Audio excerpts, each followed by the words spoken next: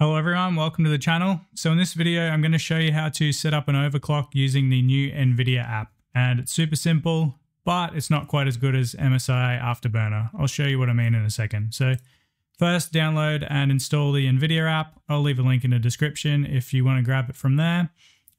Then go from the home screen to the system tab, and then here go to the performance tab. And you will go to this screen right here with an option for automatic tuning. So this is the overclock option. So just turn that on. It'll start scanning. And while you're doing this, make sure nothing else is running on your computer. So you basically want to have fresh from a restart or something and then toggle this on. For me, it took about 40 minutes. I have a GTX 4070. I don't know if the card you have makes any difference, whatever. As you can see, I currently have stuff running in the background and it's going to come up with an error like this. So the process was interrupted. More than likely it was Wallpaper Engine which was running. So definitely make sure you close everything off. So just to show you an example of a finished overclock, this is basically what it put out for me, which is nothing really special.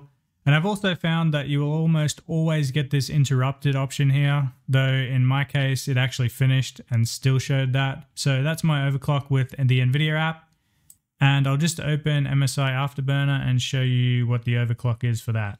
So this is my MSI Afterburner overclock. It's a manual overclock. That's why I've got a core clock here that says curve. It's also undervolted and overclocked for a performance increase. And you can see that it's a lot bigger. So if you do have the time, I highly suggest going over to MSI Afterburner, get some information from a good YouTube video source with what your graphics card can actually do, and you'll get a way better overclock. Anyway, that's the process for doing an overclock in the NVIDIA app. I assume it's going to get better in time, but for now, you're still probably better off using MSI Afterburner.